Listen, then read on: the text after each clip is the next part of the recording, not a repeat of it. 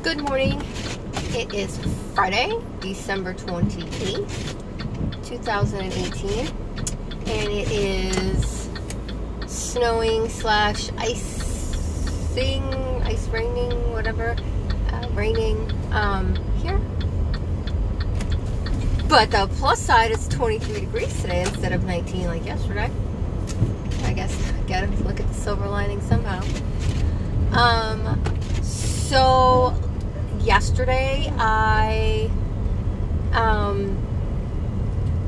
worked out a little bit. I did a little bit of cardio and it felt great. Can't wait to get into like full force working out. And then and then today I had cream of wheat for breakfast.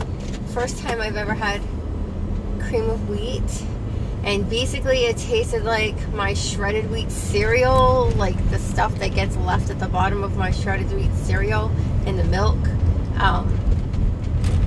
without all the sugar, but that's basically what it tasted like. So I'm like, I can just eat shredded wheat cereal.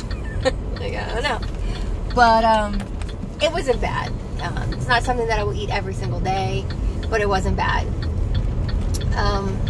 So the other day I made a bunch of meatballs, and I put 2 in a bowl, thinking I will be able to eat 2 meatballs for lunch at least. You know, I mean, they're small, they're not huge meatballs, but I should be able to eat 2 meatballs for lunch. And so I put them in bowls for Thursday and Friday with some sauce and some cheese and some extra protein. I, put extra protein in there, and I was like, okay, I'm gonna be good. So yesterday I had the meatballs for lunch, and I was only able to eat one. So no big deal. I mean, it is what it is. So I ate one and I was full. So what I need to do is I need to actually eat breakfast, because come 9:30ish, I'm really, really hungry. And so what I'm doing is I'm drinking water to fill myself up. But I know if I eat a full breakfast that I won't be hungry until lunchtime. So I just need, because yesterday I tried oatmeal with cottage cheese, and I didn't make the oatmeal first. I just put the oatmeal in with the cottage cheese, thinking that the cottage cheese was wet enough to saturate the oatmeal, and boy was I wrong. So I ate a couple of spoonfuls of it, as much as I could tolerate with the nasty crunchiness of the oatmeal, but I didn't finish the whole entire bowl. Obviously, I'm not going to be able to finish the whole entire bowl regardless. I probably will be able to eat, a half a packet of instant oatmeal or instant, cream of wheat or any of that stuff. Like a half a packet sounds about right. So, and I think that's pretty much what I ate this morning, was a half a packet of the cream of wheat. So, I am just, so yesterday when I was done, I just threw it away and just called it good. But now I know I need to make the oatmeal first before I go ahead and add it to the cottage cheese. Last night for dinner I had chicken nuggets. I only had 3 chicken nuggets, so I did not overfill myself. And that's it, really. I can't wait to get into the gym. I go to the doctor's on the 17th of January, and I'm hoping they clear me to actually go ahead and start working out full force. I really am hoping that I can start exercising and doing what I would like to do. I don't know what the next phase is, because they didn't give me any paperwork, and they're not very good at giving you any information. So I don't know if when I go in there, they're going to be like, okay, now you can have full food, or what it is. At this point, I'm still keeping everything really mushy, really soft. I'm not having anything outrageous or crazy, because I am still only 3 weeks out, so I'm not doing 4 weeks out. This week will be 4 weeks, so I'm not doing anything crazy, totally. But I am making sure that I am trying to get sustainable nutrients in, as I've discussed over the past couple of days, you know, trying to get that stuff in. And so the point of me getting the cream of wheat was to try and get more iron in. And I know that cream of wheat has great calcium and iron, so I know it's not the best as far as carbs go, but at this point, you know, where I'm limited on what I can and cannot eat, I'm kind of with my hands tied, as I've said before, on, you know, making sure that I stay within that low carb range.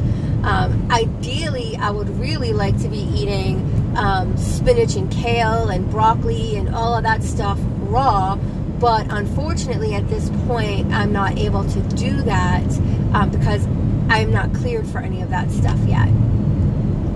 So I have another 2 weeks of this where I have to eat like this, and then hopefully they will say go ahead and eat, you know, fruits and vegetables. They probably will still say, you know, hold off on the peanuts and stuff, but fruits and vegetables. So that would be ideal. I wish they sanded these streets. Like, this is ridiculous. I'm doing 35 in a 50 because, you know, they can't sand the salt the streets. So, you know, that would be the ideal situation. That's really about it. Until then, I'm just going to continue doing what I'm doing. I will be trying the refried beans this weekend. I'm going to puree them though and make them smooth and creamy and add some sour cream and some cheese to it, just to give it some more additional texture and you know, give me some other options for something to eat. I have stayed away from soups because I really don't like soups anymore. I have not had any protein shakes. I have not, you know, had any of that stuff at all. So I've kind of been, you know, not drinking them. I did buy some decaf coffee yesterday, so we'll see where that leads me with, you know, getting, maybe adding it to my shake and seeing how that, you know, changes the taste of stuff. I also seen somebody put Jell-O with Greek yogurt, so that's a great idea.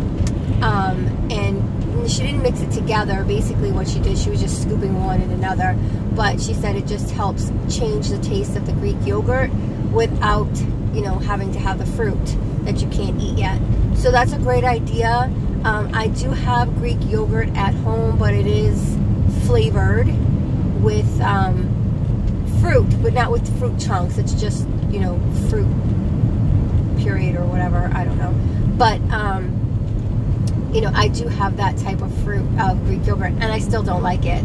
So maybe if I try it with some Jell-O, you know, like, I don't know, strawberry Jell-O with banana Greek yogurt, you know, strawberry and bananas, or kiwi and banana, you know, whatever. So we'll see. I'll try that. That's another option.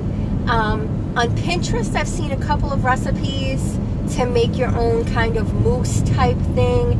I haven't done it yet. I have to, like, I hate that Pinterest makes you, they show you what it is, and then you have to click on something else, and then you have to click on something else, and it's just annoying. Like, I click on it, I just want to see it right then and there. I don't want to have to click through 5 different websites to get to what she originally told me. It's just, that's frustrating. And a lot of the stuff on Pinterest is like that. I just want to see what you are posting. If you're posting it, if you know, if you put it up there, then just freaking put it up there. Like, don't make me go to 5 different websites to find what I originally clicked on. It's just annoying. So a couple of them, that's basically what the problem was. So I just X'd out of it because it's just too annoying to go through. But I'll find it. I'll find it. That's why I stay away from Pinterest a lot, just because it's, it's more complicated. I can just do a Google search and find what I want and not have, 50 million web pages to click through and ads to look at and all kinds of crap. It's right there. I can click on what I want and it's voila, it's done. And Pinterest, if it, a lot of times it's not posted right in the image or at the link for the image that you've clicked on, so now you got to click somewhere else and you got to do this, or sometimes it's ads that you're clicking on and you don't even know it because it's just stupid. So that's why I don't like Pinterest. But I get why they have it, because you have everything all in one area. It's easy accessible in one spot. You don't have to Google it. You don't have to worry about it. But you know what? That's what Google favorites are for. Seriously, like Google favorites. Think of it. You find a website you like, you put it in your favorites, and voila, it's at your fingertips. Anyway, on to the next thing. So that's really about it. Not much else. This weekend is going to consist of taking Christmas stuff down and getting my living room back to normal. That's really what this weekend's going to consist of. Not a whole lot going on today, especially because of this weather. We're supposed to go check out some clearance deals at Walmart, 20 miles away from here. So, that will be this evening's jam-packed time. And that's really about it. I'm not doing anything else. I'm not trying to overdo it. A little workout here and there is what I'll be doing for cardio, and maybe I'll record some of it at some point. But that's it. So you know what I say, the best investment you can make is an investment in you. What are you investing in you today? Today I'm investing in driving safely, because these roads are ridiculous. They have not sanded them. They have probably not plowed in quite some time. Luckily it's not a whole lot of snow coming down.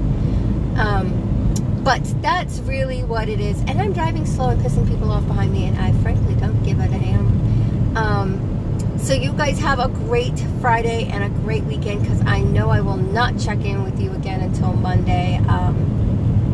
I just won't have the time to do it after everything that we're getting everything done. So I hope you guys have a great day and a great weekend, and I will check